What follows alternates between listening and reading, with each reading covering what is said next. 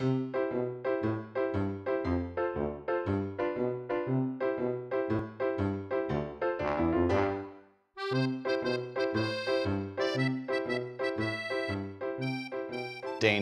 is hanging over the heads of the characters on Weeds, particularly our protagonist, Nancy Botwin, who has showed up to see her boyfriend with an ultrasound in some sort of attempt to not be killed.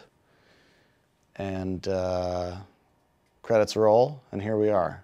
Oh, and I seem to be in love with her.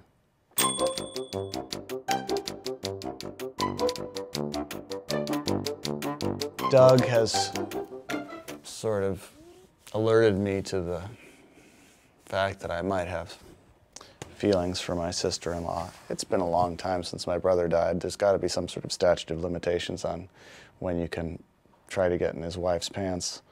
So, yeah, I think that I like Nancy.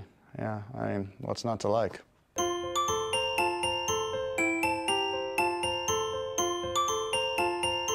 If Nancy was pregnant, that would probably be a tough one for Andy to swallow at this very moment.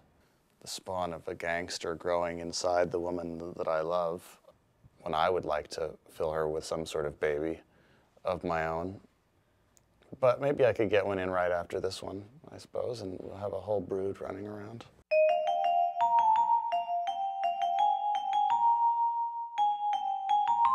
I'm sure Nancy will use this pregnancy, if she's pregnant, to her advantage, as she does pretty much everything, particularly when she's dealing with people of the male species.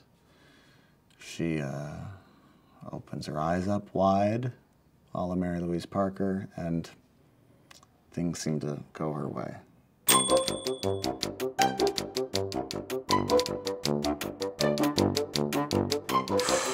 Jennifer Jason Leigh. She is Nancy's sister.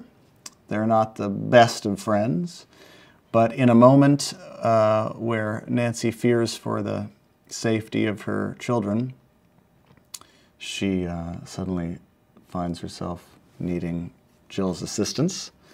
And so I go up to see her with Shane, and hilarity ensues.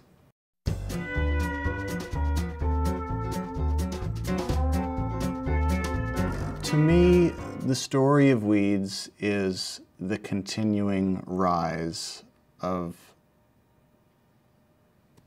Nancy Botwin through the ranks of criminality. But as we saw last year, when we completely changed locations and burned down our previous setting, there's nowhere to go but forward. And I think if you're lucky enough to be on a television series that lasts for a while, you have to do that, otherwise you're screwed. You have to keep moving onward and upward, and you need to keep it becoming a new show every year. And so, so far we've been doing that, I think.